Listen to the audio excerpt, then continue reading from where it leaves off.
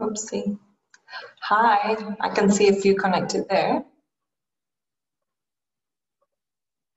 I think there's a chat if you guys want to ask any questions. We're going to commence soon. We're just waiting for a few more people to connect again.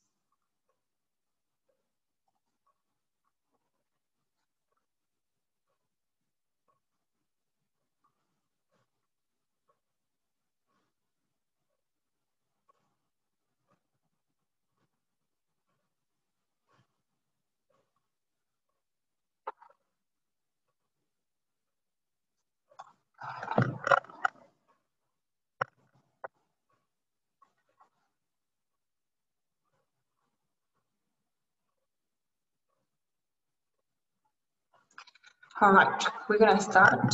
I can see people connected, so we're gonna start now. Hi everyone, thank you for joining me. My name is Clara, I'm one of the physiotherapists at Wellness Embodied in Cairns. I have a special interest in treating patients that suffer from headaches, neck pain, dizziness, vertigo, and I think all that is part of the concussion patients as well. So this year we have decided with the other physios to get our clinic certified as a complete concussion management clinic. So that's a large community all over the world. And we are the only ones in Cairns at the moment, so that's very exciting. We're looking forward to increase the network with schools and clubs so we can find the best approach and management for patients after head concussion. So I'm going to start sharing. Can everyone see that? Is that right? I'm sharing the screen. Just give me a second. Wait. Screen. There we go. That's it. All right, let's get started. Can everyone hear me? All right, so yes, this is the perfect, I can see everyone. This is complete concussion management together with Wellness Embodied.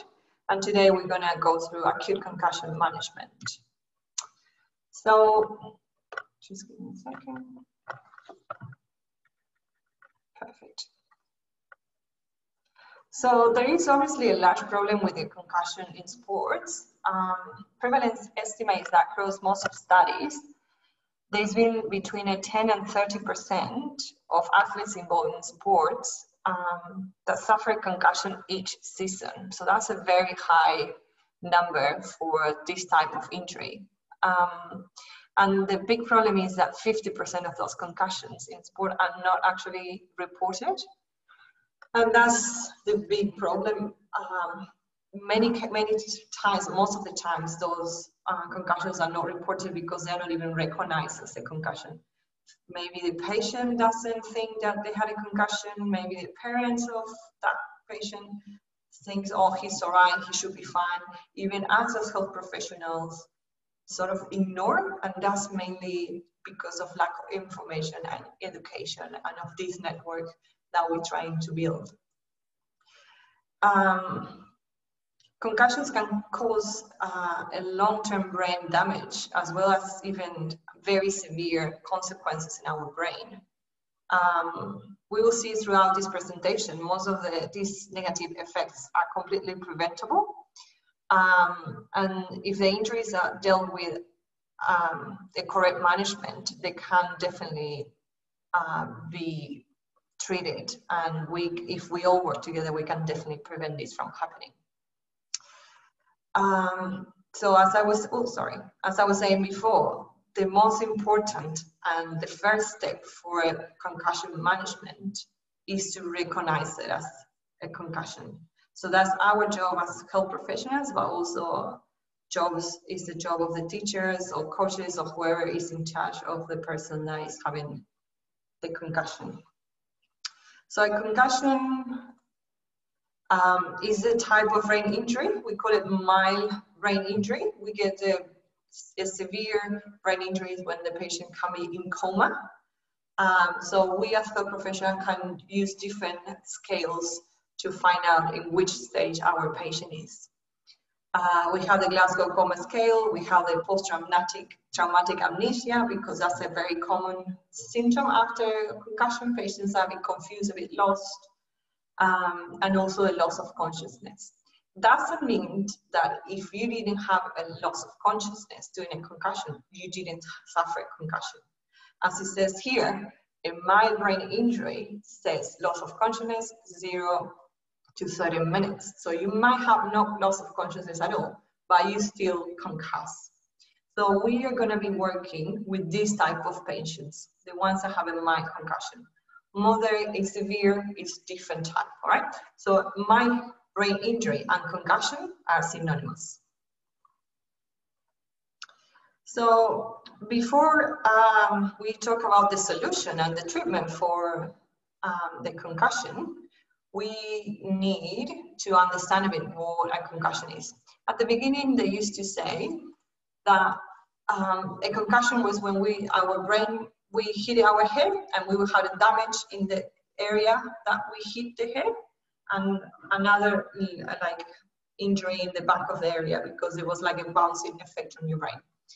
But what we now understand, thanks to science, is that actually because our brain is floating in our skull, every time we have a concussion, our head gets shaking quite hard. And I'm saying this because sometimes patients don't even need to hit the head to suffer concussion. If they have a very bad and strong neck injury, like a whiplash, that brain is going to be bouncing back and forth, and it's going to create enough damage to produce concussion symptoms. So here, I show you a video. That's actually what happens, and that's just an impact with our hand, looking at that video. So that's what is happening in our brain. So a mild brain injury, a concussion, is recognized as a functional damage of the brain. There isn't such a thing as bleeding. So if you do MRI, if you do CT scan after concussion, and they diagnose you as a mild brain injury, it means that there is no bleeding, there is no structural damage in the brain. But however, because of that bouncing back and forth and everywhere, we are creating or stretching the nerve cells, and that's going to cause them to fire. So that basically is tricking the nerves into the thinking that has received a signal. So that nerve firing is the normal process that we usually have. So if I want to speak, to move my hands, there is a network and firing between different cells of our brain. But after concussion, this firing is way aggravated. It's generally too much for the brain to handle, because every single cell of the brain is firing, is getting excited. So this is usually too much for the brain to cope, and that's why we feel so fatigued, so tired, so confused. We sometimes even can lose the consciousness, because it's just way too much for that brain to cope. So that's the main thing, and very important to understand. We will probably wear in a soccer field and the kid has a head concussion, and they say, oh, he didn't lose the consciousness. You take it to the ED department or emergency department, and they say, oh, there is no bleeding, the MRIs are fine, the CT scan is fine, it's good to go. That's actually a mistake, because probably there isn't a damage, structural damage. But if we see that patient having a concussion, there is no doubt that he had a concussion. You see it happening. You know that the kid hit the head. And we know that when it's a concussion, we won't find blood. We will find dysfunctional changes in the brain. Yeah. So the injury has two phases. One is the excitation phase that lasts between seconds to hours. And during that, that's the period where everything is fired. So the brain is trying to cope. There is a lot of energy consumption then. So then, because we have used so much energy, the brain goes into a depression stage when it's very tired, very fatigued, and really needs to slowly start building up that energy that's just wasted. So the symptoms after concussion will generally go rather quickly, but it's important that the athlete remains out of the game, because during the concussion, we are only on the first phase that only lasts seconds to hours. The second phase is comes after the initial first seconds to hours, and that's the most dangerous phase, because as we said, there's a deficit of energy. So that brain can't cope with anything anymore. So a second injury would mean sometimes the death of that person. So it's very, very important, if we see someone having a concussion, take them off the field as soon as they're ready to be taken. Obviously, sometimes we need to take preventions, we need to call the ambulance, we need to have qualified people to remove that person from the field if he's unconscious.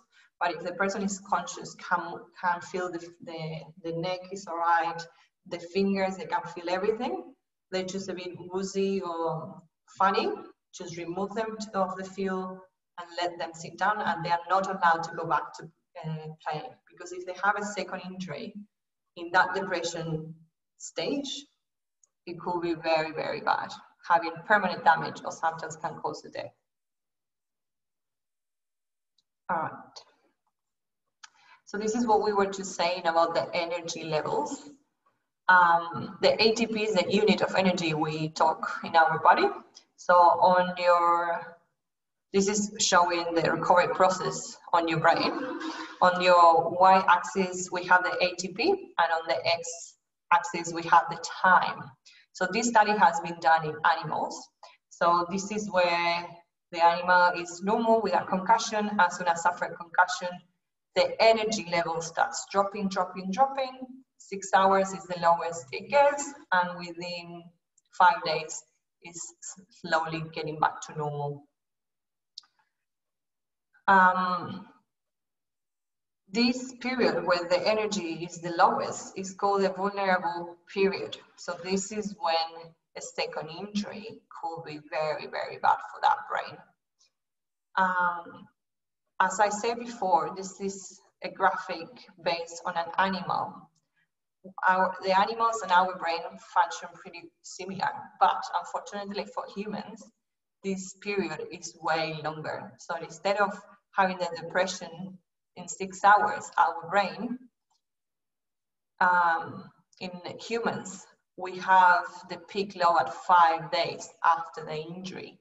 So that is when we have to be super careful. Patients shouldn't even go training or do any contact sports or any risk activities that can produce another injury, because again, the energy level in the brain is super low. and any minimal injury can cause permanent damage. So for us, for humans to fully recover, we are talking about 2 to 4 weeks. So that's just a long period of time. And probably if you have kids, or if you ever suffer a concussion, or you know someone that's suffering, probably we are back to normal, back to training the following day or even the same day. So this is what we want to create, awareness that it's not that easy and it's very dangerous to do things when the brain is not ready. All right. So this is what happens if we get the return to sport too soon.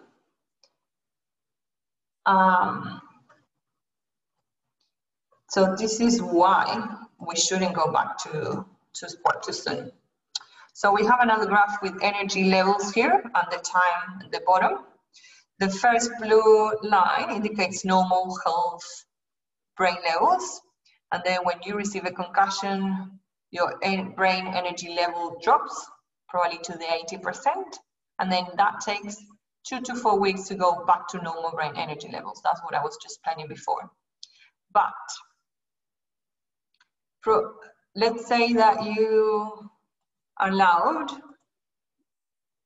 here. Let's say that instead of allowing 2 to 4 weeks to go back and give the brain the period to recover, you suffer a second concussion here in between those 2 to 4 weeks. Look at different how the energy level drops immediately, and it goes under 60%, pretty much it's nearly 40%. And look how much the period of recovery has extended now. So if it happens that even after second concussion, you get a third concussion, the energy levels are even lower, and the period of time, it might never happen that you go back to normal brain energy levels. So now we're talking about a permanent brain damage. We know that if our brain gets under 60% of the energy level, we start losing some cells of that brain. So that means the cells that died, they cannot be recovered. So that can happen anyway. It can be the cells that control your speech, the cells that control your arm movements, the cells that control the way you sleep, whatever. We don't know where is it going to happen, but we know it's going to be cell damage. And once that happens, it's completely gone and there is no way to recover it. So look how important it is to prevent and choose to respect for weeks to make sure that we go back to normal brain energy levels and to avoid a second injury. All right. So how can we tell, or how do we determine if there's how to recover that brain? So as I said before, when we have a concussion, mild brain injury, is very hard to find that so it's impossible, but you can't find it on MRI or CT scans because there isn't such a thing as a structural damage. There's no bleeding, it's a functional damage. So ideally, in the ideal world, and that's what we're trying to create this network with coaches and schools and clubs, is to have a pre-injury baseline test. So what does it mean?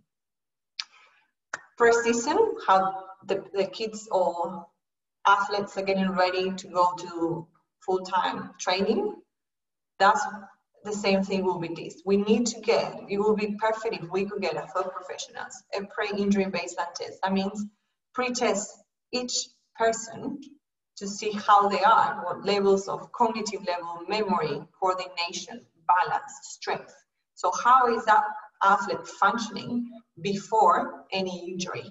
So then if they have an injury, we can compare. We can say, okay, you were like this before you have this injury, and now like you are here. So you are not as good as you used to be. So that means you need to continue rehab. You need to continue training. You're not ready to go back to fully training or contact sports because your brain hasn't healed.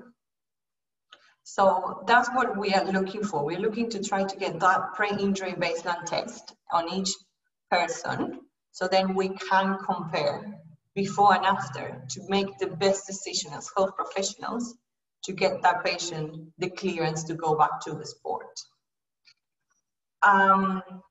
There are a lot of tests that these days are being used, like sideline tests, like SCAT5 or impact test. SCAT5 is the more popular one for sidelines. So those tests are okay for sideline and remove the player from the field, but doesn't mean that if the patient doesn't have, so SCAT5 only assess cognitive stuff, doesn't assess much of the balance, and it's not that reliable either. Why is this? Because they have found that SCAT5 is only reliable 3 days, up to 3 days after injury. So let's say the patient has the injury on Sunday, on Wednesday, on Thursday, come to see me. I can't rely on that SCAT5 anymore. I know that results I will get from SCAT5 are not accurate because that's how that test works. So we actually need to have those objective measures of test so we can test the function. So we need to test the balance, the coordination, the strength.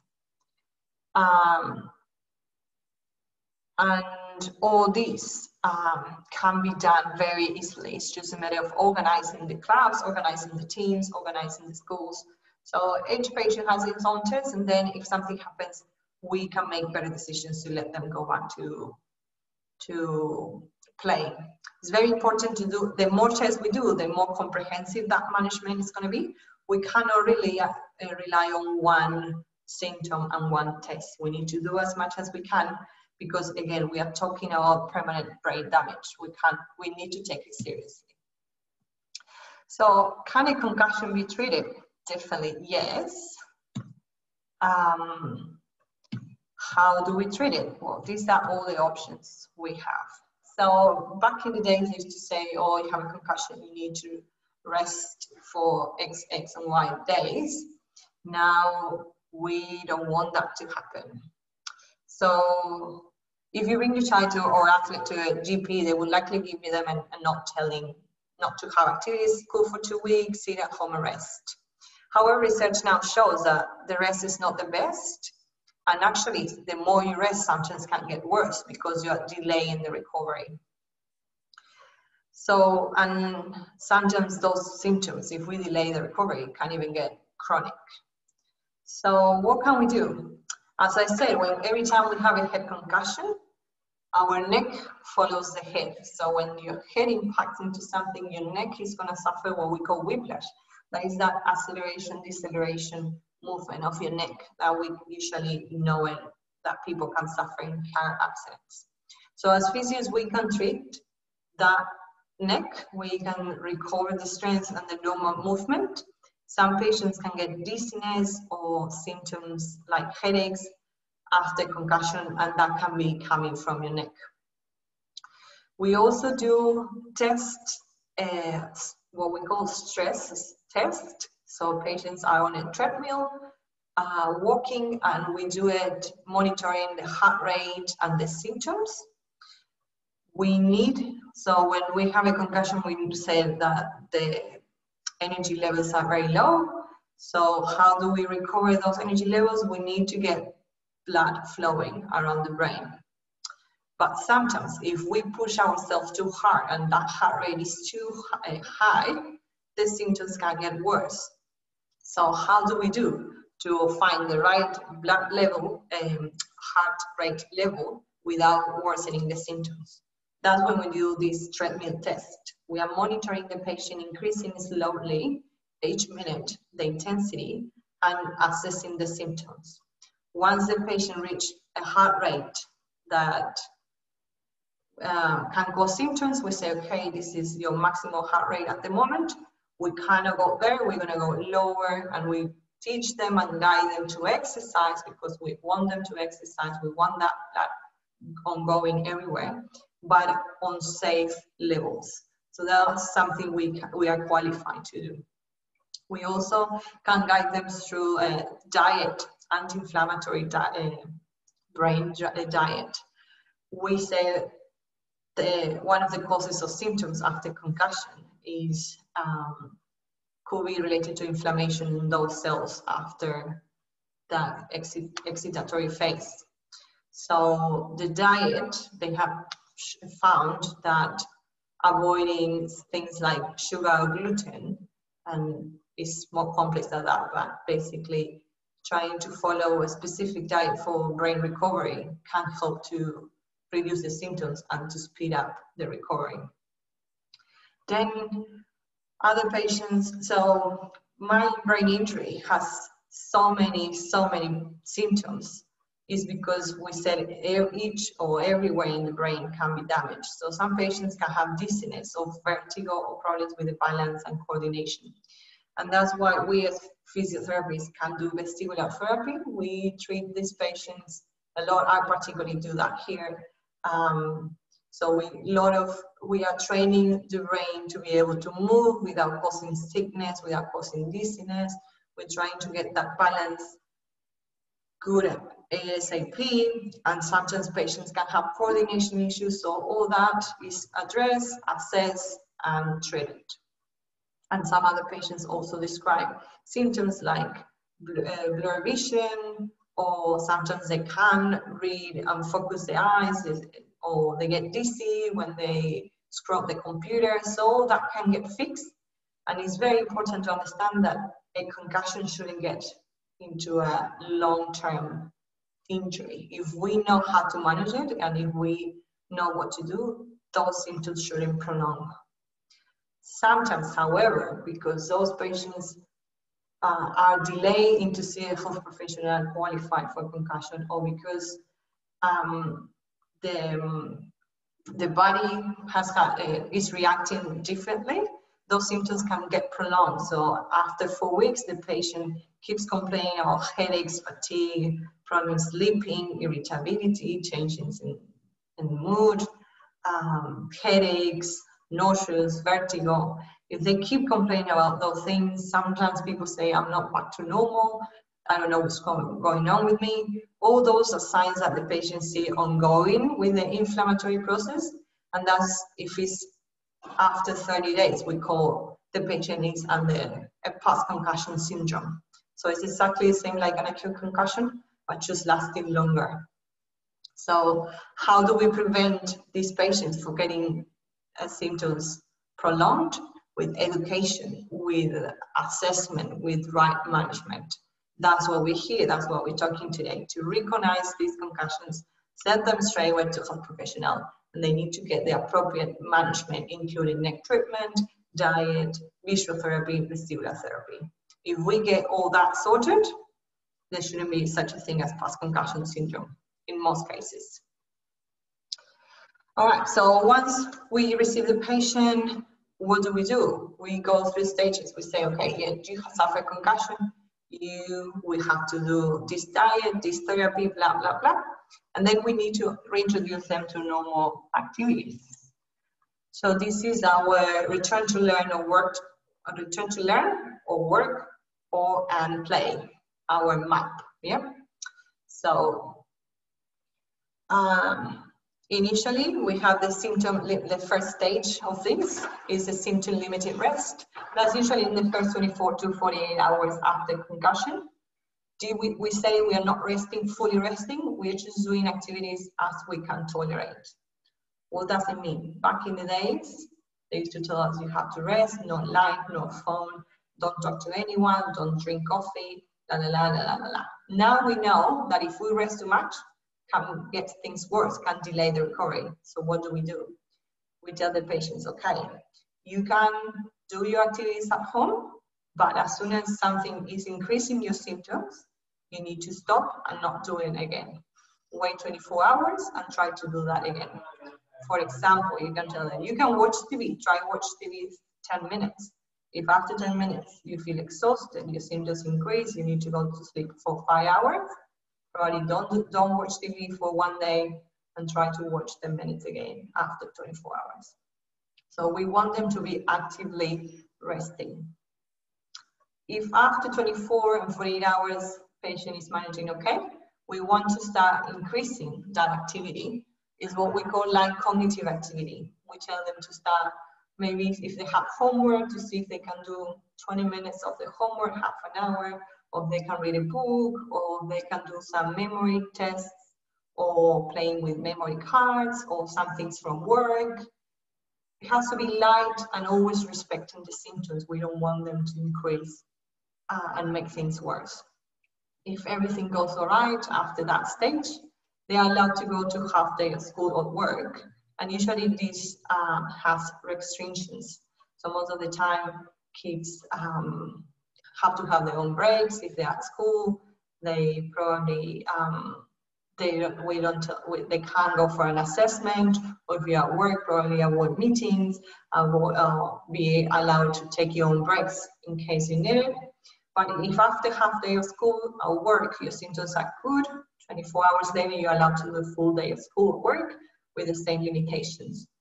Breaks, no tests, no meetings, try to avoid stressful situations, but we are trying to reintroduce you as soon as possible. And then, so this is something important for teachers or parents or whoever lives with a person that has a concussion. If after 5 days, when they are supposed to go back to return to work or return to school, they still feel a lot of symptoms, that's when you guys probably need to say, okay, definitely you need some therapy in case you haven't brought them to the health professional before.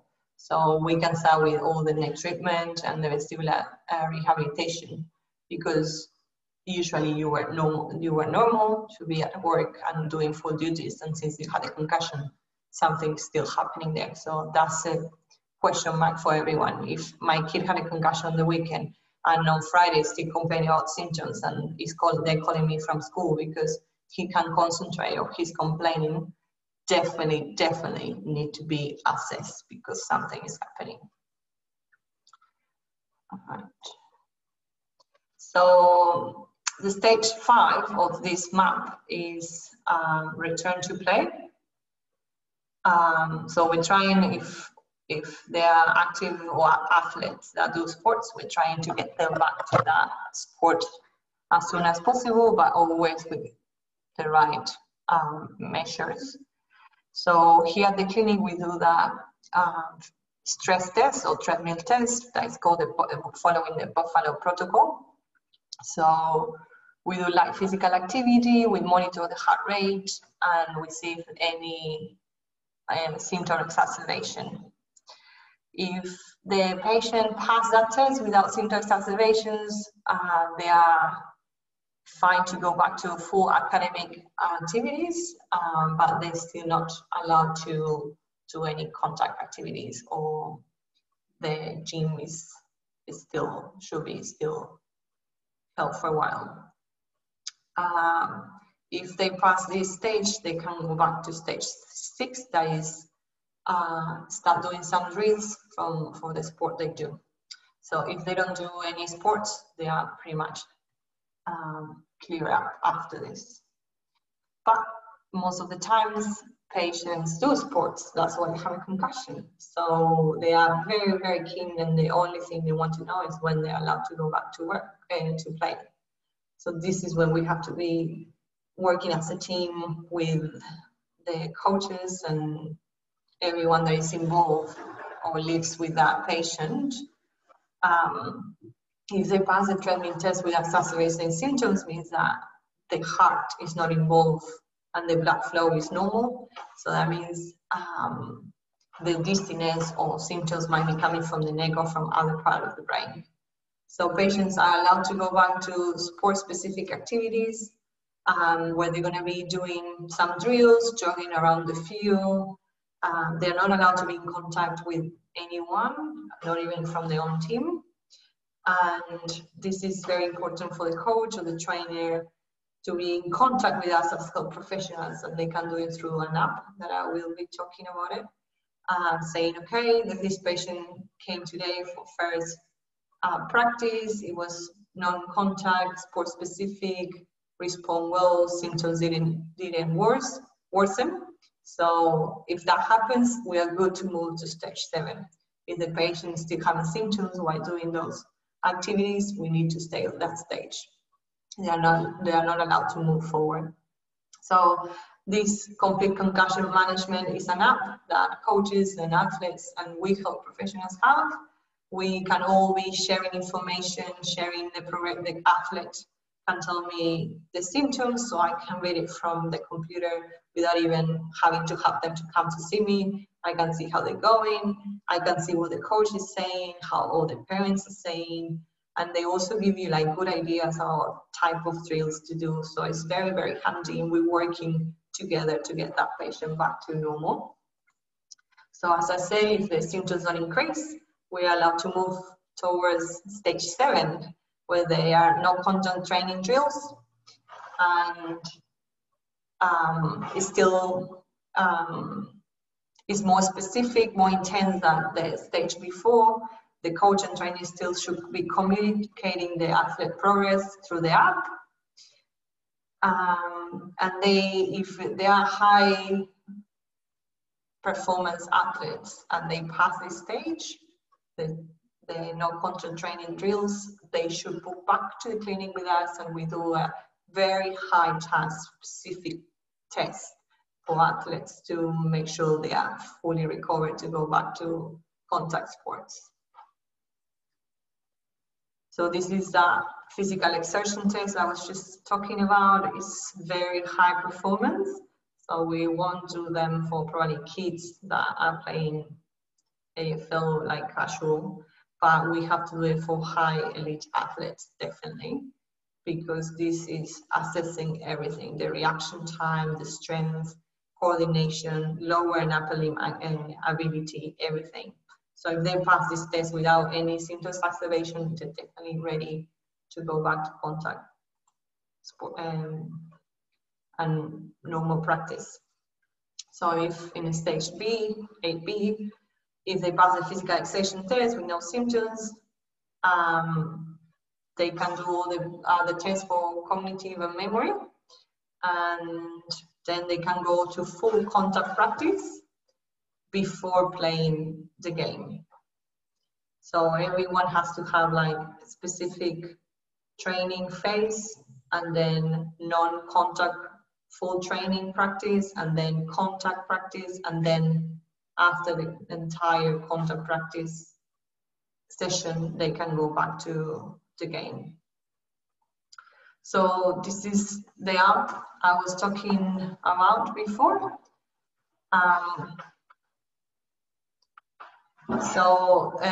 Complete concussion management, that is a qualification and certification we have in the clinic. It also provides a course for sideline for parents or coaches or teachers. So I think it's 1 hour, 6 module online training. You get a certificate after competition, doing it. You can use the app that I was talking about, and this way we start being in communication. So that means you guys can access to all the information, and if any of your athletes, if you're a coach, are injured, you can give me the information and I can immediately access to that, so we can follow that very closely. So this is the idea of it. Like, as teachers and coaches, you get the silent course, and then you get the application, and then you get all the athletes' information there. And ideally, in an ideal world, we should all be connected. So you guys will have the app and the sideline course, and then the athlete will have the baseline test, so we can compare before and after injury, and everyone will be connected to us as health professionals through the app. So this way we are in constant contact, and we as health professionals can tell you, okay, you're ready to move on to stage 7, let your coach know that you can do this and that, but you shouldn't do this, and then we talk to the coach and say, look, he has done well on stage 6, so I think he's ready to go to stage 7. We check what the patient said, and was like, yeah, you're right, the patient hasn't had any increased worsening of the symptoms, so yeah, they're ready to next stage. So it's like constant updating and communication That's what we're looking for. The only way, as we said, of preventing, so a concussion cannot be prevented. What it can be prevented is a second injury and worsening of the symptoms, or the symptoms for lasting too long. So unfortunately, most of the sports, they have tried to reduce the concussion incidence, but they haven't had any luck. Some of them, yeah, they have to use helmets and things like that, but they are accidents, so it's hard to prevent, but we can prevent further damage or chronic symptoms, and that's with the correct management. So now you guys know that as soon as someone suffers a concussion, you can see it. You need to pay attention to the symptoms. If there are serious symptoms like vomiting, nausea, loss of consciousness, confusion, things like that, straight to emergency department. Once they get clear from emergency department, it's like, yeah, this person has, you know, that has had a concussion. You know, it's going to feel a bit funny, dizzy, fatigue. They might change their mood. All the things, those are signs of concussion. They need to see a health professional qualified for concussion management to start the journey to prevent those symptoms from getting chronic. It can be treated, yes. It can be prevented, no. Can we prevent to make making it worse? Yes, 100%. So we are really keen on getting this network happening. There's a silent course, there's a 45, yeah, I think we can get like code, because we are already certifying this clinic, so I have to talk to the company's concussion management in Australia to see if they can give me code, and I can give you that code so you can do the course for free. But I have to ask them because I don't have the code at the moment. But if you're interested, you can send me an email, and I'm happy to give you that code. You do the silent course, and then you are already into this. That is very important for us to have. You guys are the ones that are next to the patient every day. So for us, it's very important what you have to tell us and what you see on that patient. And you probably even notice changes in the performance, or the way they're sleeping, or the concentration at school. So that would be great if we can get that networking happening. So that's it for today. I hope it was clear. Have you got any questions at all, anyone?